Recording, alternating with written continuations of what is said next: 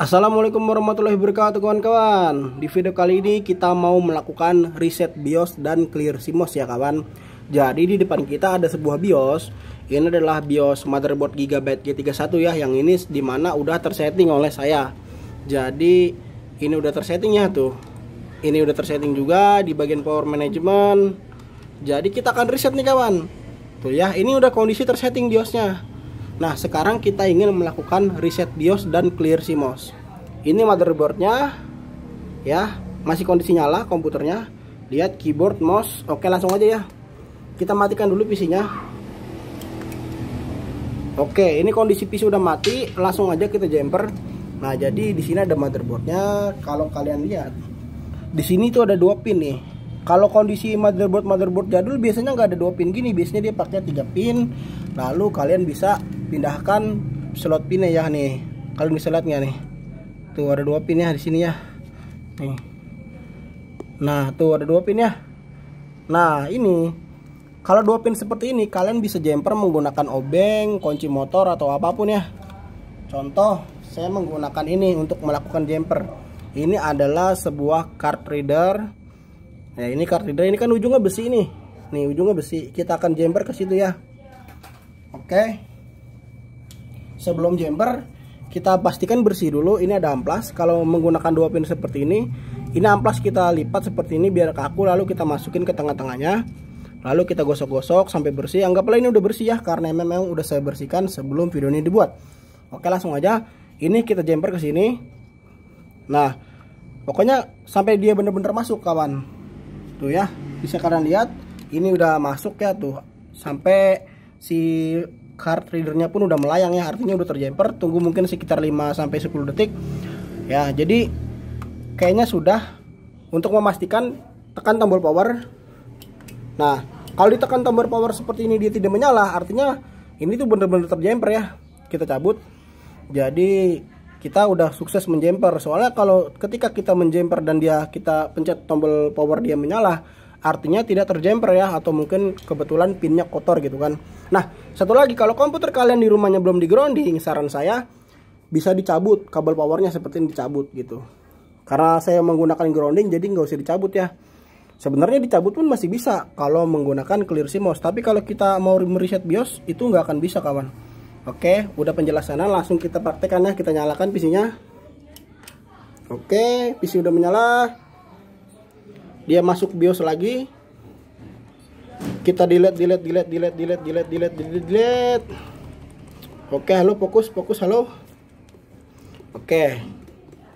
Ini udah masuk BIOS. Nah, kita masuk ya. Lihat, BIOS-nya udah terreset ya. Tapi bukan BIOS, ini yang terreset baru Cmos. Kita setting dulu. Ininya kita setting, no error.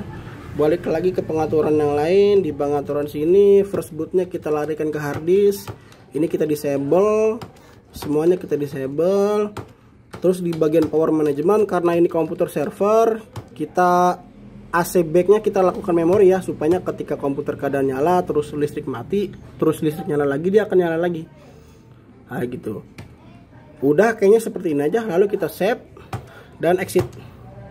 Oke, jadi kita telah berhasil mereset BIOS ya, yang tadi kondisinya sudah tersetting. Setelah di reset, di jumper, bukan reset BIOS ya, apa namanya, clear Cmos.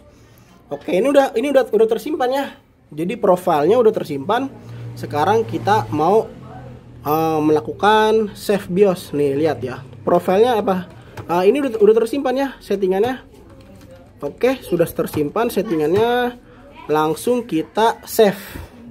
F11 save Cmos to BIOS. F11. Nah, ini kan profil BIOSnya kosong nih. Kita namakan misalnya Arominet. Oke. Kalau udah dinamakan seperti ini, kita enter. Oke ya. Nah, sekarang udah kita enter nih. Oke. Setelah di enter seperti ini, otomatis kan udah kesimpan BIOSnya. Oke, sekarang kita matikan ya komputernya ya. Oke, ini videonya tanpa dipotong biar kalian percaya. Langsung aja kita jumper lagi. Nih, lihat ya. Jadi kita jumper sekali lagi sampai dia masuk. Ingat saran saya, kalau komputer di rumah kalian tidak di grounding listriknya, jangan sekali-sekali memegang kondisi seperti ini karena nyetrum kawan. Oke, karena di rumah saya kan gak nyetrum nih, udah terjemper ya. Untuk memastikan, sekali lagi kita pencet tombol power. Lihat, dipencet tombol power sekali, tik tik tik tik, tidak menyala. Kenapa? Karena jumpernya berhasil.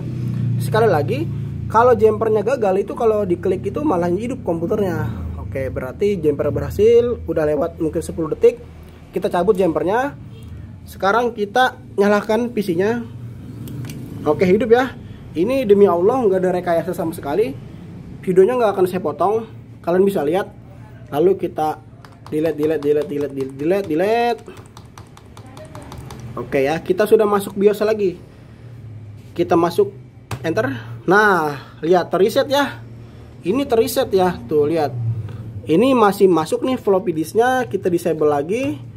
Ininya juga kita no error. Kita setting lagi seperti semula. Nah, jadi ini bener-bener kereset ya. Nih, tuh lihat. AC back-nya soft off. Tadi kan kita men-settingnya memori nih, ya. Tapi kenapa terreset? Nah, misalnya gini. Kalau kalian terreset seperti ini, kalian mungkin bilang, "Bang, kita udah mereset BIOS, Bang." Salah. Yang terreset itu baru Cmos-nya, BIOS belum terreset. Apa buktinya, Bang? Nih. Tadi kan kita udah save ya, F11 save to Cmos, save Cmos to BIOS. Ini baru reset Cmos.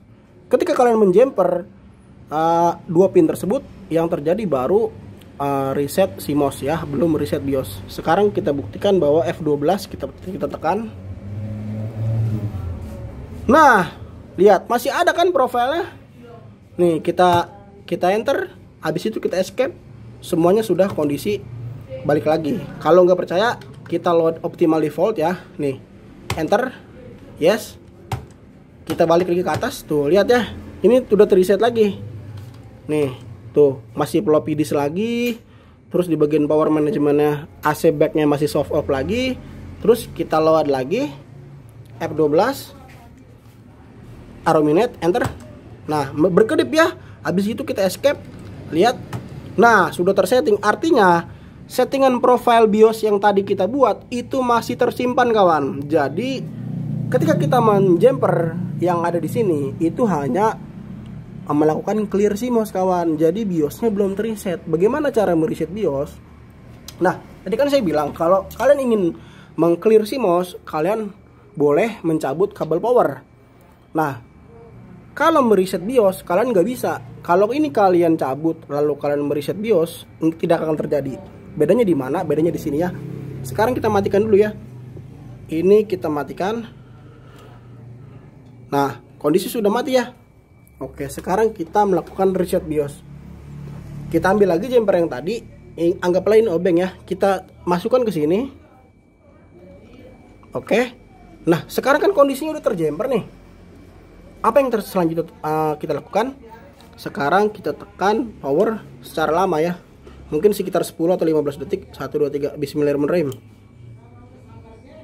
Ya, oke. Ketika ditekan seperti ini tidak ada lampu menyala ya, artinya benar-benar terjumper secara sempurna.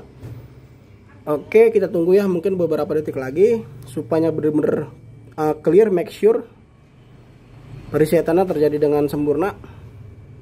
Saya rasa udah cukup. 1 2 3. Oke. Ini kita cabut ya jumpernya. Oke, sekarang kita nyalakan komputernya. Bismillahirrahmanirrahim. 1 2 3. Nah, sudah menyala lampu power, motherboard, monitor, ada tulisannya. Nah, yang keluar tulisan seperti ini. Oke.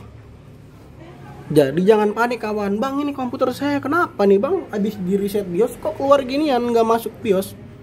Ini dia sedang recovery kawan. Jadi kan kita tadi cuman melakukan clear Cmos. Kalau sekarang bukan clear Cmos kawan, tapi clear BIOS. Bisa kalian lihat lampunya berkedip-berkedip ya. Sekarang kondisinya mati total. Nah, sekarang udah mulai hidup lagi. Sudah hidup lagi dan sudah akan masuk ke BIOS. Nah, tit bunyi kan. Kita delete. Kita delete. Dia sudah masuk. Sekarang kita periksa ya. Ya. Settingan BIOSnya kembali lagi ke dalam kondisi pabrik. Cmos juga sama. Cmos, BIOS sudah balik lagi ke kondisi pabrik. Alhamdulillah. Sekarang kita cek. Nih, kita cek ya untuk F11 dan F12. Kita cek apakah profil kita masih ada. F11, lihat. Profil kita kosong kawan. Tadi kan kita naruh profil di atas, arrow minute, nama profilnya. Sekarang profilnya udah nggak ada, artinya memang sudah terreset biasanya. F12, load Cmos. Oke. Tuh, default nggak ada kan. Nah oke, jadi ini komputer sudah benar-benar terreset Cmos-nya dan terreset BIOS-nya. Jadi ini adalah motherboard Gigabyte G31. Ini menggunakan dual BIOS ya, bisa kalian lihat. Nah, jadi mungkin segini aja video dari saya. Mungkin kalian bertanya, bang, reset BIOS itu buat apa bang fungsinya? Reset Cmos itu buat apa fungsinya? Jadi gini kawan, misalnya ya, kalian habis ngutak-ngatik BIOS, atau kalian habis overclocking ya, atau apalah pokoknya, terus terjadi error sehingga komputer tidak mau masuk ke dalam BIOS atau tidak masuk ke dalam Windows atau no display gitu kan. Nah, yang kalian mesti lakukan adalah menjumper tadi seperti tadi ya, atau kalian bisa clear Cmos dulu. Kalau clear Cmos nggak bisa, langsung aja kalian clear BIOS. Kalau clear Cmos dan BIOS masih tidak mau ngangkat, berarti ada masalah di hardware. Mungkin bisa saja RAM rusak, atau RAM-nya kotor, atau prosesor, atau power supply. Pokoknya kalau langkah ini tidak berguna, itu kemungkinan ada masalah di hardware. Entah hardwarenya kotor, entah hardwarenya tidak tercolok secara sempurna, entah hardwarenya tidak tertempel secara sempurna kawan. Oke, jadi tujuannya itu ya. Nah, jadi mungkin kalau kalian punya motherboard nih, bang, motherboard saya nggak timbul bang, no display, rusak kali bang. Jangan tuduh rusak dulu ya. Pokoknya kalian clear dulu Cmos-nya, kalian clear dulu BIOS-nya. Kalau emang benar-benar hal tersebut tidak membantu kalian untuk hidup lagi komputernya, ya itu kemungkinan terbesar emang komputer kalian tuh rusak di bagian hardware, entah RAM. Tapi kebanyakan pengalaman saya komputer no display itu karena RAM-nya ya, RAM-nya kotor atau RAM-nya mati, baru biasanya VGA, prosesornya kotor, terus sama power supply-nya mati. Biasanya itu sih, nggak jauh-jauh dari itu. Oke, mungkin di video kali ini sedikit penjelasan dari saya, semoga bermanfaat. Saya juga nggak tahu bakal ada yang nonton apa enggak. Terima kasih sudah menonton video ini, semoga bermanfaat, dan sampai ketemu di video selanjutnya. Assalamualaikum warahmatullahi wabarakatuh. Dadah.